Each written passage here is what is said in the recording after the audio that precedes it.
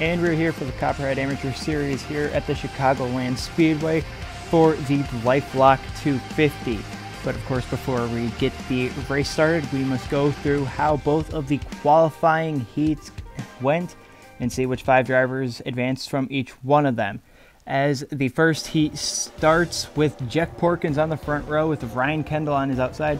Porkins has his teammate Samantha Jones behind him at the initial start.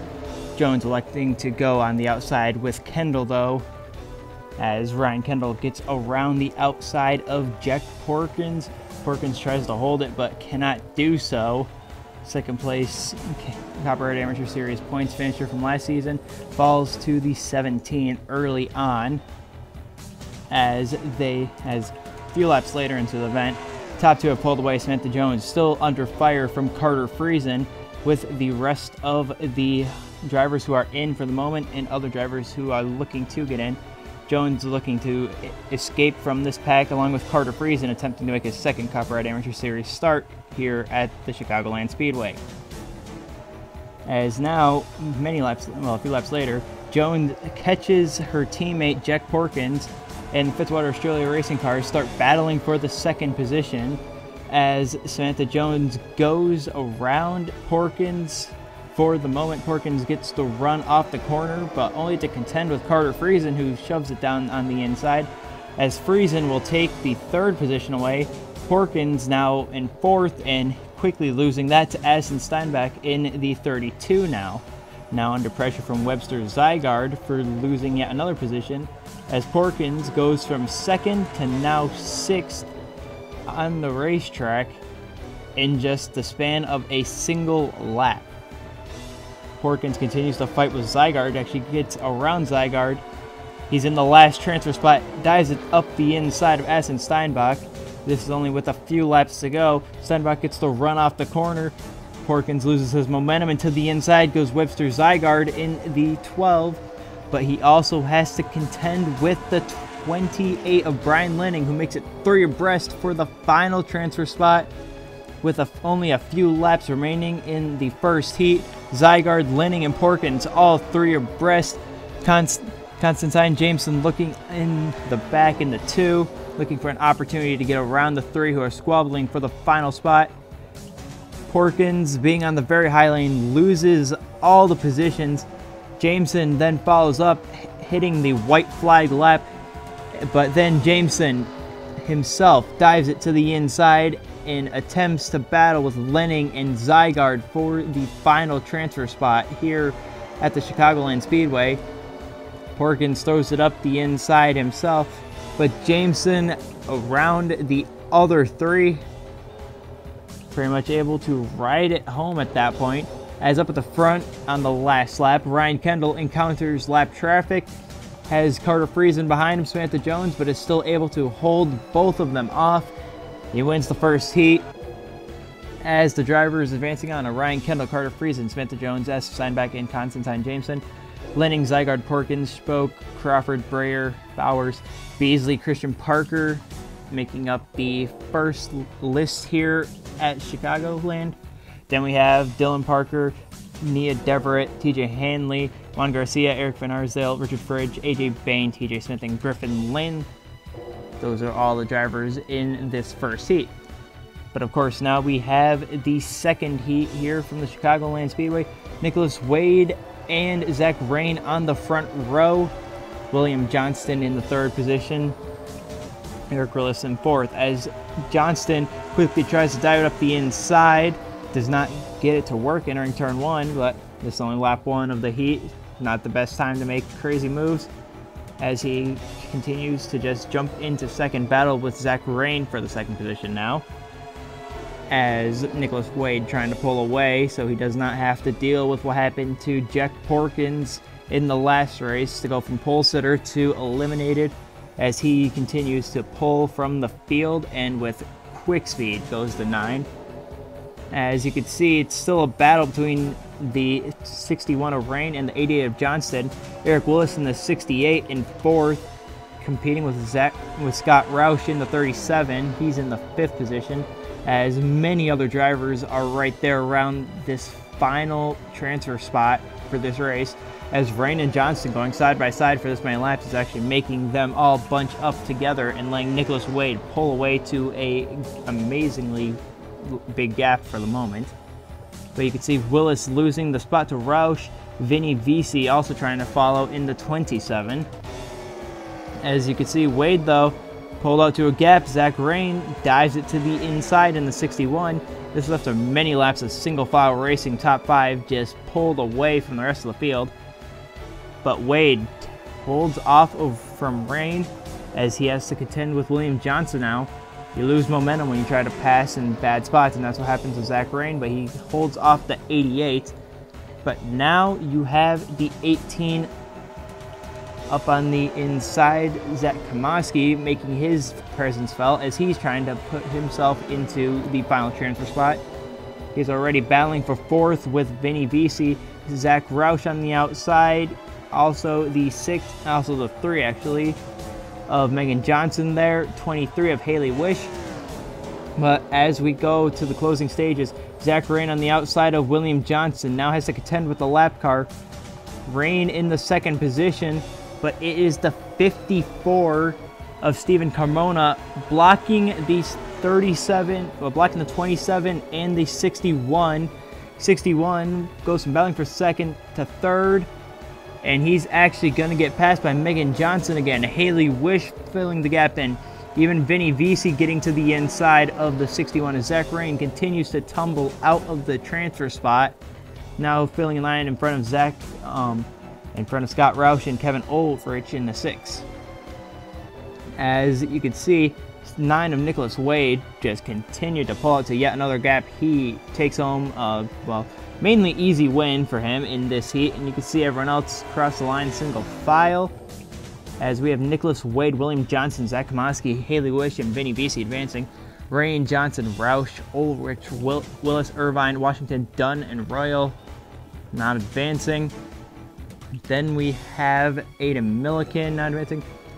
Andrei Popov, Pangborn, Ray, Baskinger, Johnson, Anderson, Leon, and Steven Carmona also not advancing here into the main race.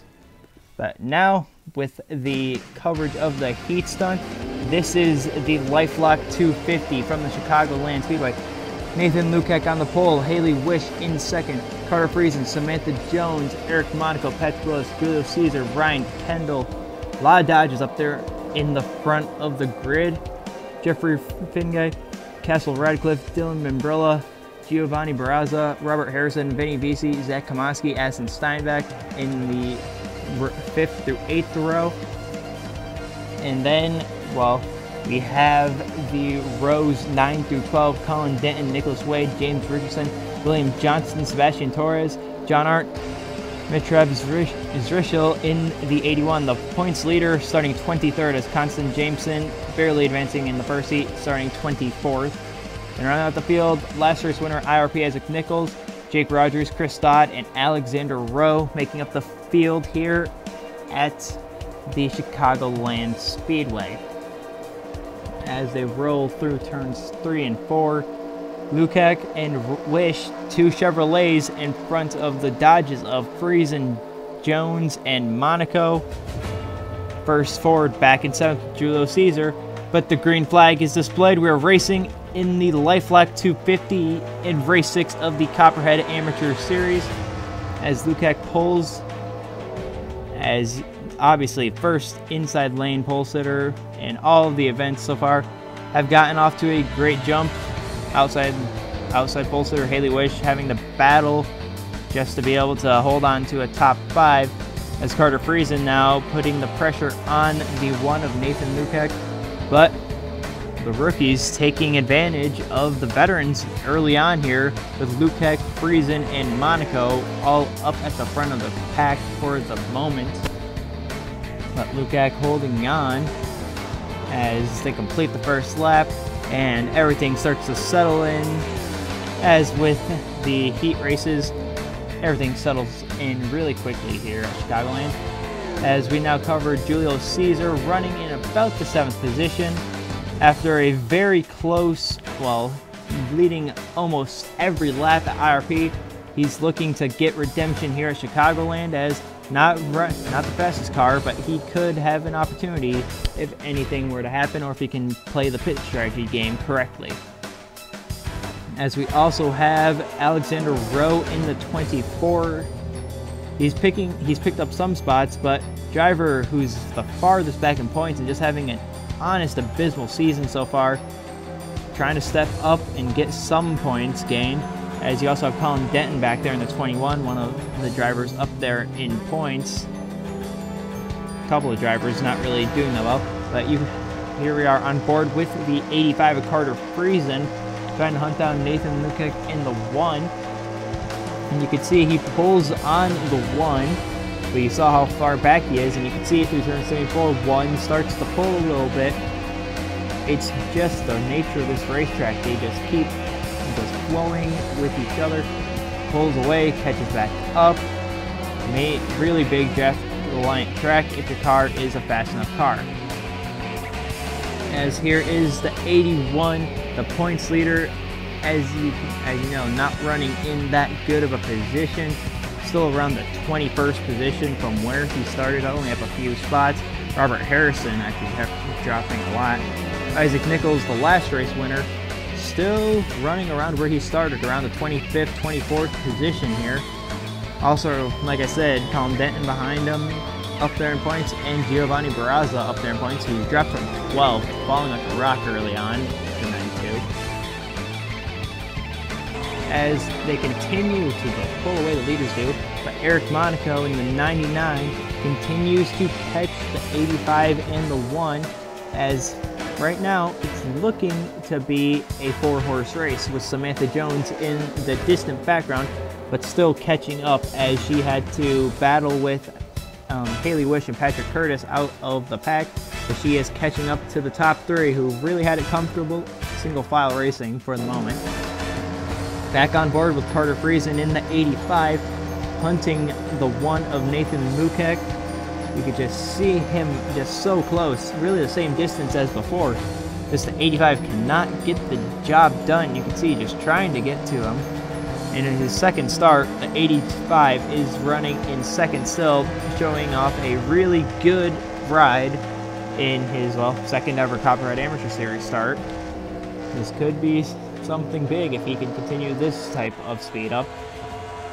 But you can just see the big gap that Lukek, Friesen, Monaco, and Jones have on the field. It is the lone Chevrolet Ranger battling the 3 Dodges out of his rearview mirror, as Friesen, Monaco, and Jones, although the 85 and 99 are teammates, it is all Dodges in 2 different teams, so not entirely working together unless if you're the 2nd and 3rd place Friesen and Monaco cars. As this is how this race has continued to run, past halfway at this point, and the top 3 decide to enter pit road. Samantha Jones around the outside. She does not pit, and as you can see, the top 3 pit. Not many other takers the first time around. A bunch of drivers staying out here, trying to get the overcut on the leaders, but exiting pit road. 3 of them battle off of pit road as well. They came in relatively the same as when they came off, but Carter Friesen with a fantastic exit off of pit road gets to the outside of Nathan Lukek in the 1, but he will edge out entering the corner, and he will go around the 1. As you can see how everyone else pitting. 85 goes around the 1. That's the first time the 1 has been passed, and it's off of pit road by Carter Friesen, as Eric Monaco to the inside of Lukek himself, trying to keep up with his Red Stallion Racing teammate, not letting the 85 get off so easily with a possible lead. And why I say possible lead, Samantha Jones off of pit road in front of both the 85 and the 99, as Samantha Jones realistically inherits the lead by overcutting the top 3, who she was behind before. So she holds off the initial attack from Carter Friesen, as now she's stopped the momentum of them. Now it's just, can she hold off them from the rest of the race? Eric Monaco seemingly tired of sitting behind his teammate, dropping to the inside, knowing with Zrichel in the back, this could be a fantastic points day for the driver of the 99, knowing his teammate not full-time, trying to gain as much points as he can on the 81. As he gets to the second position, Nathan Nukak will follow him through in the 1. Friesen dropping from second back to the 4th position as Samantha Jones loving the battling behind her, but the draft is just too strong here. Once the 3 get single file again, they easily catch up to Samantha Jones as we are getting even closer to the end of the race. Under 10 laps to go here at this point. Eric Monaco dips to the inside, entering turn 3 and 4, trying to get around the Fitzwater Australia Racing entry in the 43. She backs up her exit and tries and gets to the door of the 99. Samantha Jones barely edging that lap out, but it is Eric Monaco with the preferred lane entering turn 1, clearing the 43, but the 43 once again on exit fights back against Eric Monaco, but as Monaco keeps edging out just that bit closer every lap, well, every corner, he eventually clears Samantha Jones and Eric Monaco takes the top spot. Nathan Nukak goes to battle the 43, but the 43 makes quick work of the 1. Now it is, can the 99 defend from Jones, or is Jones gonna be able to put up a fight like the 99 did? She now has the 1 in the 85 on her back bumper. Now she needs to see if she can get around Monaco and reclaim the lead, and at this point in the race, claim the victory for Fitzwater Australia Racing. Jack Porkins, teammate to Samantha Jones, missed the race, and now his old car from the previous season here in the Copperhead Amateur Series is leading his teammate for this race. So kind of sour karma there. Sour luck for the 59 of Jack Porkins, as his old ride and what could have been his ride today, fighting for the race win, as Nathan Nukak lets the Dodges battle out, trying to now battle Samantha Jones for the second position. And this could be what does it. Eric Monaco battling behind him. Carter Friesen actually fell back a bit. This is actually helping him catch back up to the draft of the 1 and the 43. Well, that's what Monaco wanted to see. Wants to see fighting behind him so he can pull away with this race victory. And with only a few laps to go, this is the perfect scenario for the driver of the 99. Eric Monaco still leading here on the last lap, and Monaco easily continues to hold off Samantha Jones, and Eric Monaco will win for the second time here this season in the Copperhead Amateur Series, winning the Lifelock 250 over Samantha Jones and Nathan Nukak. 99 proceeds to burn it down on the front straightaway here at Chicagoland. Second time we've seen the 99 doing burnouts here this season in the Copperhead Amateur Series. As well, 99 will drive off to victory lane here. As now we have the finishing results here. Eric Monaco takes home the victory. Samantha Jones, Nathan Nukak, Carter Friesen, Zrichel there in 5th, Finn Guy in 6th, Radcliffe in 7th, Kendall in 8th, Harrison 9th, Membrilla in 10th. Definitely the stack up after the pit stops helps Zrichel get up to the 5th positioning. You can see Johnston Falls, Nichols, Dodd, Torres, Barraza, Jameson, Caesar, who was up there early, down to 21st, Arndt, Steinbach, Komoski, VC, Rowe, Rogers, and Patrick Curtis make up the field. Patrick Curtis actually starting in the 6th spot, finishes last here. Now the point standings. Zrichel now 16-point lead over Monaco. Nukak now only 32 back. Finn Guy 38 back. Torres, Harrison, Denton, Barraza, Caesar, and Membrilla.